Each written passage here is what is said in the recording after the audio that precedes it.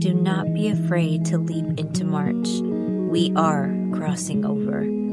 I saw a very large company of horses of many colors being gathered from various places. Then I saw that the place the horses were being gathered to was a threshold, but this threshold was paved with a cattle guard.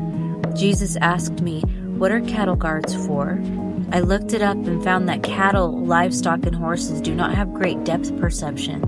The goal of a cattle guard is to create a visual barrier to prevent animals from stepping across the fence line, in this case, the threshold to the promised land.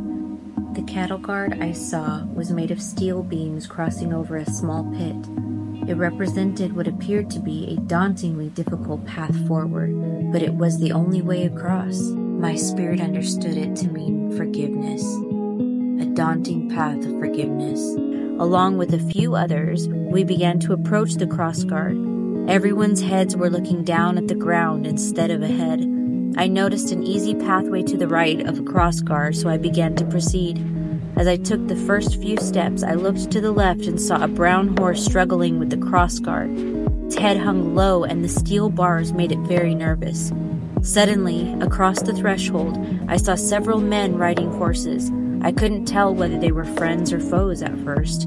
I noticed they did not have weapons drawn, but one of them held a black electric guitar, which confused me at first. I looked again, and the rider began to play an awful sound from his guitar, distortions of sound that agitated the brown horse trying to cross over. He got so close, but he was paying so much attention to the distortion of sounds and then to the ground that he lost his footing and his foot slipped into the cattle guard. Suddenly, he panicked and miraculously shrunk into the size of the pit, not realizing that he was actually much bigger than the pit itself, and that it truly was impossible for him to have done that. It was a mental war. The power of the mind and what it believes, whether it is small or strong in the Lord. I knew this was not supposed to happen. No one was supposed to get left behind. I then realized it's a leap year.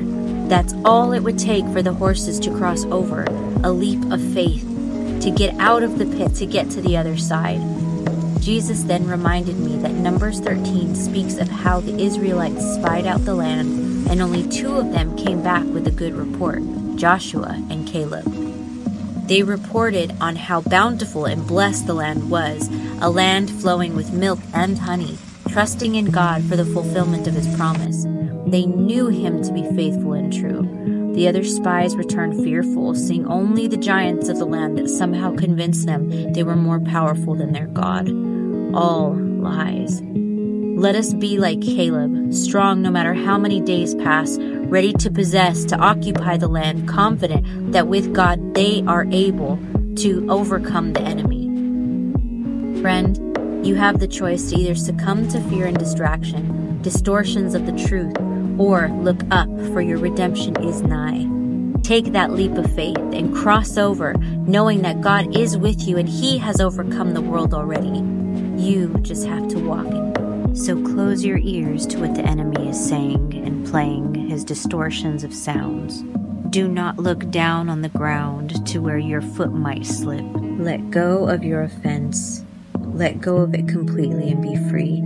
Take the leap of faith over that cattle guard so your foot does not get stuck. Look up to the one who redeems you, to the one who's leading you to the promised land, and take that leap over that cattle guard so you do not get stuck there, and live in a beautiful freedom in crossing the threshold and entering the promised land.